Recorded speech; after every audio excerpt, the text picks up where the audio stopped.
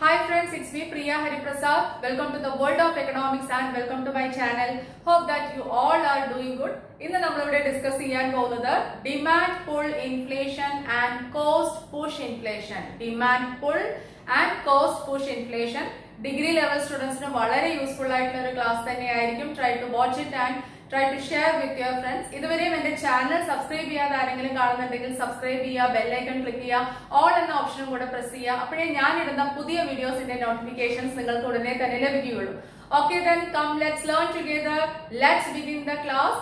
Theories of ഇൻഫ്ലേഷനിൽ കെയ്ൻസിന്റെ തിയറിയിൽ വരുന്നതാണ് ഈ demand pull ഇൻഫ്ലേഷനും cost push ഇൻഫ്ലേഷനും. First of all inflation എന്ന് പറഞ്ഞാൽ നമുക്കറിയാം റൈസിംഗ് ജനറൽ പ്രൈസ് ലെവൽ അല്ലെ.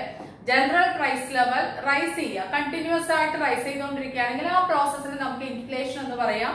During the period of inflation circulation of money increases, മണിയുടെ സർക്കുലേഷൻ ഇൻക്രീസ് ചെയ്യും, but value of money decreases അല്ലെ. വാല്യൂ ഓഫ് മണി എന്ത് ചെയ്യും? Decrease ചെയ്യും. ഓക്കെ, അതേപോലെ നമ്മൾ ഇൻഫ്ലേഷനുമായി റിലേറ്റ് ചെയ്തിട്ടുള്ള ഒരുപാട് ടോപ്പിക്സ് നമ്മുടെ ചാനലിലുണ്ട്. ഇൻഫ്ലേഷൻ ടൈപ്സ്, കോസസ്, അതിന്റെ എന്താ പറയാ മെഷേഴ്സ് ടു കൺട്രോൾ ഇൻഫ്ലേഷൻ, അങ്ങനെ ഒരുപാട് ക്ലാസ്സസ് നമ്മൾ ചാനലിലുണ്ട്. അപ്പൊ കാണാത്തവര് ബേസിക് ക്ലാസ്സസ് അത് കാണണം. അതിനുശേഷമാണ് നമ്മൾ എന്ത് പഠിക്കേണ്ടത്? Demand pull ഇൻഫ്ലേഷനും cost push ഇൻഫ്ലേഷനും. അപ്പൊ ഇൻഫ്ലേഷൻ എന്താണെന്ന് മനസ്സിലായില്ലേ? കണ്ടിന്യൂസ് ആയിട്ട് ജനറൽ പ്രൈസ് ലെവൽ ഇൻക്രീസ് ചെയ്യുക, രാജ്യത്തിലെ എല്ലാ സാധനങ്ങളുടെയും സേവനങ്ങളുടെയും വില നിലവാരം കൂടുക. വില നിലവാരമാണ് പ്രൈസ് ലെവൽ എല്ലാ സാധനങ്ങളുടെയും അല്ലെ. അപ്പം അതിനെ ഇൻഫ്ലേഷൻ എന്ന് നമുക്ക് പറയാം. ഓക്കെ, ഇനി നമ്മൾ ഡയറക്ട്ലി നമ്മുടെ ടോപ്പിക്കിലേക്ക് പോവുകയാണ്. Demand pull inflation. First one ഏതാണ്? Demand pull inflation. അപ്പൊ ആ പേരിൽ തന്നെ ഉണ്ട് ഇവിടെ പുൾ ഫാക്ടർ എന്ന് പറയുന്നത് ഏതാണ്? ഡിമാൻഡ് ആണ്. അപ്പൊ എന്ന് വെച്ചാൽ ആഗ്രിഗേറ്റ് ഡിമാൻഡ് ഇൻക്രീസ് ചെയ്യാം. അപ്പം price level increases due to increase in aggregate demand. Aggregate demand increase ചെയ്തത് കൊണ്ട് പ്രൈസ് ലെവൽ കൂടുകയാണെങ്കിൽ ആ ടൈപ്പ് ഓഫ് ഇൻഫ്ലേഷൻ നമുക്ക് എന്തെന്ന് പറയാം? ഡിമാൻഡ് പുൾ ഇൻഫ്ലേഷൻ എന്ന് പറയാം. ഓക്കെ, അപ്പം ആഗ്രിഗേറ്റ് ഡിമാൻഡ് എന്ത് ചെയ്യാണ്? ഇൻക്രീസ് ചെയ്യാണ്. അപ്പൊ അതിന് പല റീസൺസ് ഉണ്ട് ഡിമാൻഡ് കൂടാൻ. ചിലപ്പോൾ പോപ്പുലേഷൻ കൂടിയേക്കാം, ഇപ്പം ചില സമയത്ത് സർക്കുലേഷൻ ഓഫ് മണി ഇൻക്രീസ് ചെയ്യുന്നതും അല്ലെ. സർക്കുലേഷൻ ഓഫ് മണി ഇൻക്രീസ് കയ്യിലുണ്ടെങ്കിൽ, ജനങ്ങളുടെ കൈവശം പണത്തിന്റെ അളവ് കൂടുതലുണ്ടെങ്കിൽ സാധനങ്ങൾക്ക് കൂടുതൽ എന്താ പറയാ ഡിമാൻഡ് ഉണ്ടാവും. അങ്ങനെ ഡിമാൻഡ് കൂടുന്ന സമയത്ത് നോർമലി വില നിലവാരം കൂടും, സാധനങ്ങളുടെ എല്ലാം വില കൂടും.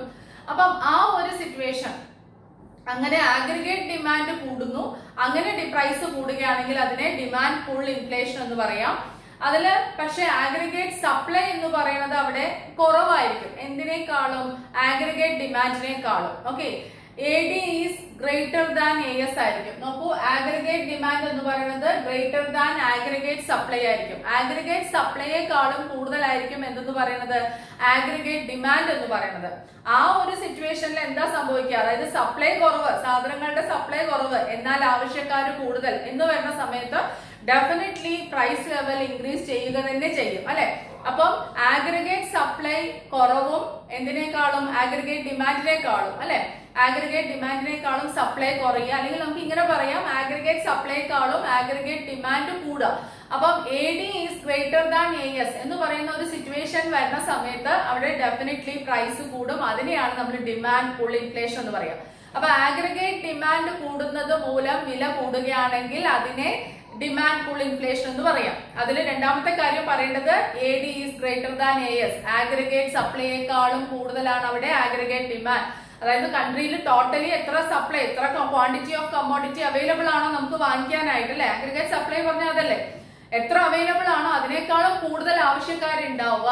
അങ്ങനെ വരുന്ന സമയത്ത് വില കൂടുതലേ ചെയ്യാം. ഓക്കെ, ആ ടൈപ്പ് ഓഫ് ഇൻഫ്ലേഷൻ ആണ് ഡിമാൻഡ് പുൾ ഇൻഫ്ലേഷൻ.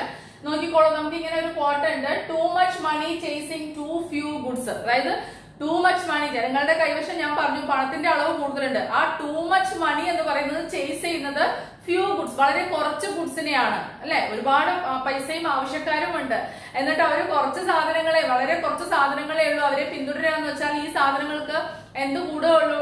ഡിമാൻഡ് കൂടി അല്ലെ എന്നല്ലേ അർത്ഥം. അപ്പൊ വില കൂടുകയല്ലേ ചെയ്യാം. ഓക്കെ, അപ്പൊ നോക്കിക്കോളൂ, too much money chasing to few goods.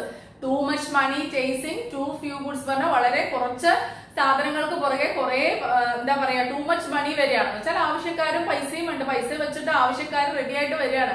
സാധനങ്ങൾ കുറവും. അപ്പൊ ആ ഒരു സമയത്ത് എന്ത് കൂടും? വില കൂടും. അതാണ് demand pull inflation. Okay, aggregate demand കൂടുകയും ആഗ്രിഗേറ്റ് സപ്ലൈ കുറയുകയും ചെയ്യുന്ന സിറ്റുവേഷൻ ഉണ്ടാവുന്ന inflation, demand pull inflation. Okay, here is the diagrammatic representation of demand pull inflation. In this diagram, x-axis represents real GDP. X-axis എന്താണ് measure ചെയ്യുന്നത്? Real GDP. Y-axis represents price level only. Okay. Then LRAS is the long run aggregate supply curve. LRAS is the long run aggregate supply curve. Then AD1, AD2 are the two aggregate demand curves. AD1 and AD2.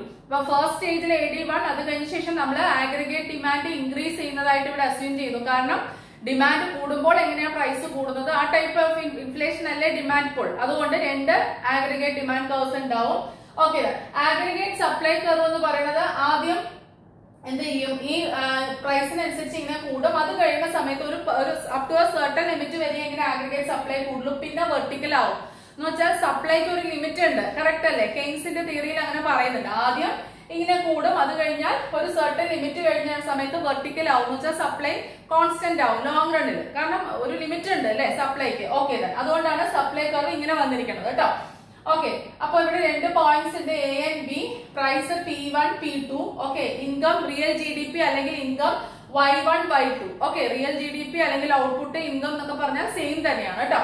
അപ്പൊ ഇവിടെ നോക്കിക്കോളൂ, first സ്റ്റേജിൽ aggregate demand AD1 ആയിരുന്നു. Okay, അപ്പൊ AD1 ആണ്. Aggregate ഡിമാൻഡും സപ്ലൈയും equal ആവുന്ന point A ആയിരുന്നു. ഓക്കെ, ഈ A എന്ന് പറയുന്ന പോയിന്റിലാണ് ആഗ്രിഗേറ്റ് ഡിമാൻഡും സപ്ലൈയും ഈക്വൽ ആയത്. അവിടെ വെച്ച് പ്രൈസ് ആ പ്രൈസ് ലെവൽ P1 എന്ന് പറയുന്ന പ്രൈസ് ലെവൽ ആയിരുന്നു. ഓക്കെ, അപ്പൊ AD1 ആഗ്രിഗേറ്റ് ഡിമാൻഡ് ആയിരുന്ന സമയത്ത് P1 എന്ന് പറയുന്ന പ്രൈസ് ലെവൽ ആയിരുന്നു. ഓക്കെ, ഇനി അതിനുശേഷം എന്ത് സംഭവിച്ചു? പ്രൈസ് ലെവൽ ഇൻക്രീസ് ചെയ്തു. എന്തുകൊണ്ടാണ് ഇൻക്രീസ് ചെയ്തത്? Due to increase in aggregate demand. C, aggregate demand increases from AD1 to AD2. അല്ലെ, ആഗ്രിഗേറ്റ് ഡിമാൻഡ് കർവ് ഷിഫ്റ്റ് ചെയ്തു അല്ലെ, റൈറ്റ് ഹാൻഡ് സൈഡിലേക്ക് ഷിഫ്റ്റ് ചെയ്തു. എന്ന് വെച്ചാൽ അതിന്റെ റീസൺ എന്താ കാര്യം? ആഗ്രിഗേറ്റ് ഡിമാൻഡ് കൂടി അല്ലെ. AD1 നിന്നും AD2 ആഗ്രിഗേറ്റ് ഡിമാൻഡ് കൂടി. ഡിമാൻഡ് കൂടി, ആവശ്യക്കാര് കൂടി. പക്ഷേ സപ്ലൈ അവിടെ കുറവാണ്. എന്തിനേക്കാളും ഡിമാൻഡിനേക്കാളും സപ്ലൈ കുറവ് തന്നെയാണ്. ഓക്കെ, അപ്പം ആ ഒരു പൊസിഷനിൽ എന്താ സംഭവിക്കുന്നത്? അല്ലെങ്കിൽ സപ്ലൈ കോൺസ്റ്റന്റ് ആണെന്ന് തന്നെ അസ്യൂം ചെയ്യാം. ആ ഒരു സിറ്റുവേഷനിൽ P1 ഉണ്ടായിരുന്ന പ്രൈസ് P2 ആയി. ഇപ്പൊ ന്യൂ ഇക്വിലിബ്രിയം പോയിന്റ് B. ഇവിടെയാണ് സപ്ലൈയും ഡിമാൻഡും ഇന്റർസെക്ട് ചെയ്യുന്നത്. അവിടെ വെച്ചിട്ട് പ്രൈസ് നോക്കുമ്പോ ഏതാണ്? P2. അപ്പൊ price increases from P1 to P2 due to increase in aggregate demand. That is AD1 to AD2. AD1 നിന്നും AD2 ആഗ്രിഗേറ്റ് ഡിമാൻഡ് കൂടിയപ്പോൾ പ്രൈസ് കൂടി. അപ്പൊ ക്ലിയർ അല്ലേ? ഈ ഡയഗ്രത്തിൽ എന്താ ഡിമാൻഡ് പുൾ ഇൻഫ്ലേഷൻ എന്ന് പറയുന്നത്? കറക്റ്റ് അല്ലേ? ഡിമാൻഡ് AD1 നിന്നും AD2 ആയിട്ട് കൂടിയപ്പോൾ പ്രൈസ് P1 നിന്നും പ്രൈസ് ലെവല് P1 നിന്നും P2 ആയിട്ട് കൂടി. ഓക്കെ, അപ്പൊ റിയൽ GDP കൂടും കേട്ടോ. Y1 നിന്നും Y2 ആയിട്ട് കൂടുകയും ചെയ്യും. Real GDP കൂടുമല്ലോ. ഓക്കെ, അപ്പം ഇതാണ് ഡിമാൻഡ് പുൾ ഇൻഫ്ലേഷന്റെ ഡയഗ്രം. ഇനി നമ്മൾ നെക്സ്റ്റ് പോകുന്നത് കോസ്റ്റ് പുഷ് ഇൻഫ്ലേഷൻ ആണ്. അപ്പൊ അവിടെ പുഷ് ഫാക്ടർ എന്ന് പറയുന്നത് ആരാണ്? കോസ്റ്റ് ആണ്. aggregate demand remain same. Aggregate demand avade enganeyayirikkum same aayirikkum. Okay, there is no change in aggregate demand. Okay, in the case of cost push inflation ന്റെ കേസിൽ aggregate demand ൽ ഒരു ചേഞ്ചും വരുന്നില്ല. അപ്പൊ വേറെ ആർക്കാണ് അവിടെ ചേഞ്ച് വരുന്നത്?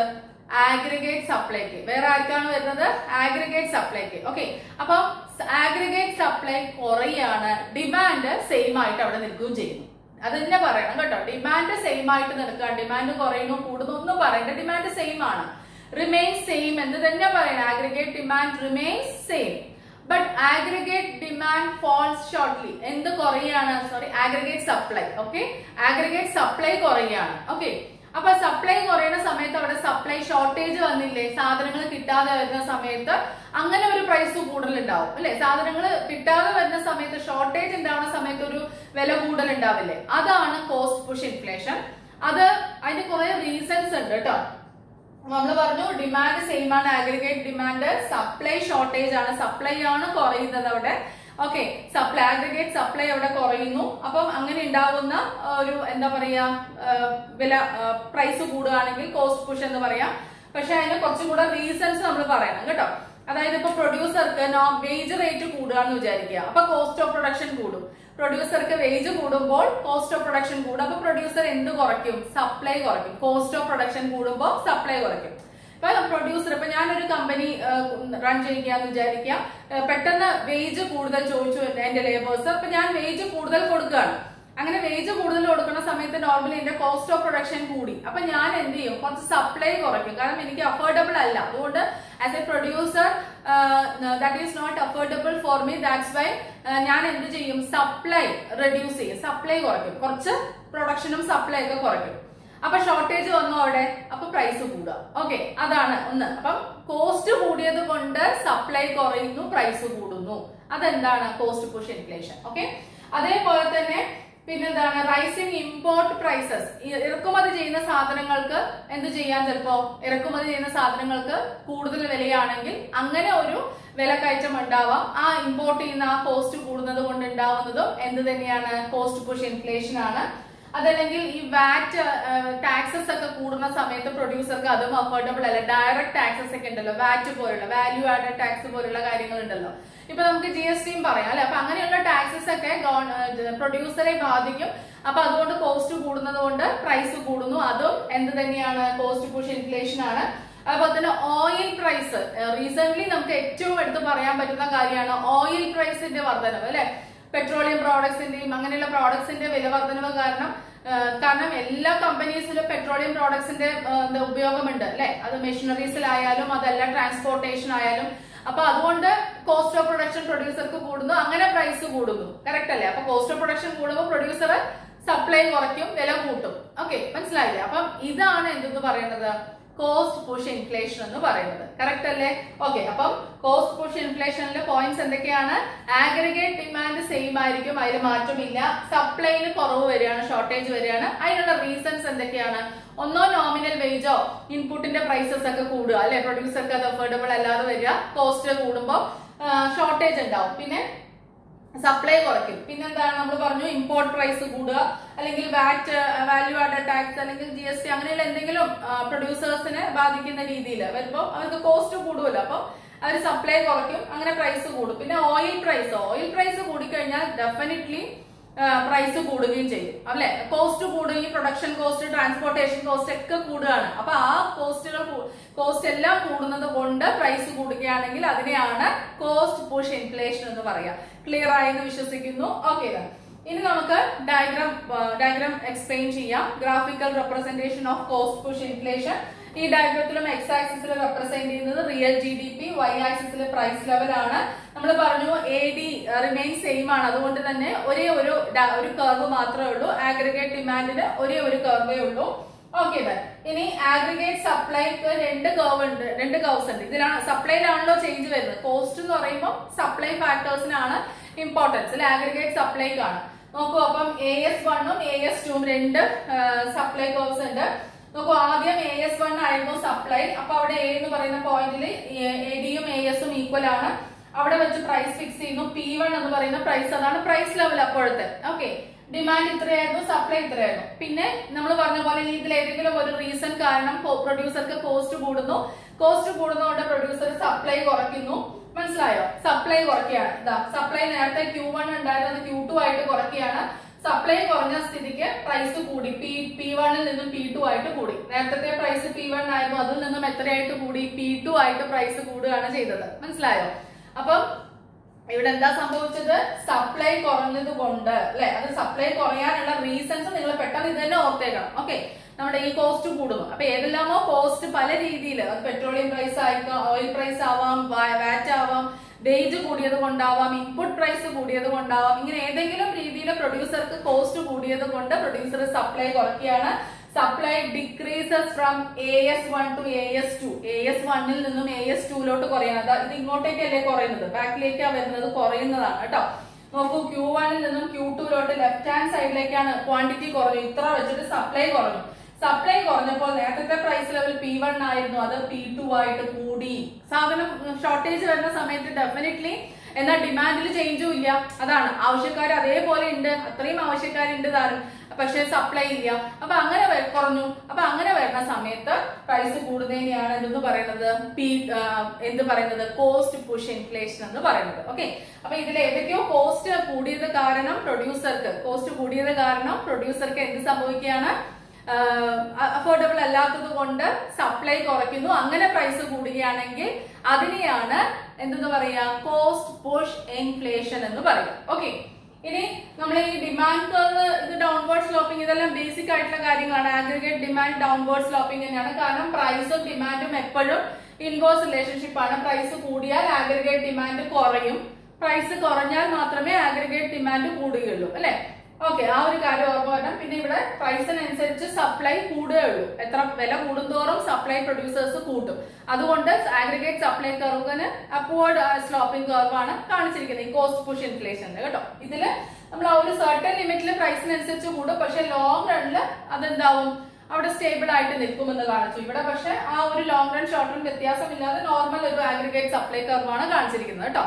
അപ്പൊ ഇങ്ങനെയുള്ള കാര്യങ്ങളിൽ കൺഫ്യൂഷൻ വരരുത്. ഇതാ പല ടെക്സ്റ്റിലും പല ഡയഗ്രാംസ് ആയിരിക്കും. ഡയഗ്രാംസ് എല്ലാം ഈക്വൽ തന്നെയാണ്, കറക്റ്റ് തന്നെയാണ്. പക്ഷെ നോക്കിയിട്ട് എക്സ്പ്ലനേഷൻ അതിനനുസരിച്ച് നമ്മൾ കൊടുക്കണം. ഓക്കെ, അപ്പം ഇത് ഒരു basic form of universally accepted ആയിട്ടുള്ള ഈ cost push and demand pull ഇൻഫ്ലേഷന്റെ diagrams തന്നെയാണ്. അപ്പൊ നിങ്ങൾക്ക് വേണമെങ്കിൽ അത് ഫോളോ ചെയ്യാം. ഓക്കെ, അപ്പൊ റിപ്പീറ്റ് ചെയ്ത് കേൾക്കുക, പോയിന്റ്സ് നോട്ട് ചെയ്യാം. വളരെ ഇമ്പോർട്ടന്റ് ആണ്, ബട്ട് വളരെ സിമ്പിൾ ആയിട്ടുള്ള 2 ടോപ്പിക്സ് ആണ് റിലേറ്റഡ് ടു ഇൻഫ്ലേഷൻ നമ്മൾ ഇന്നിവിടെ ഡിസ്കസ് ചെയ്തത്. Okay, make it clear, repeat the video. വീണ്ടും അടുത്ത ക്ലാസ്സിലൂടെ കാണാം. Thank you.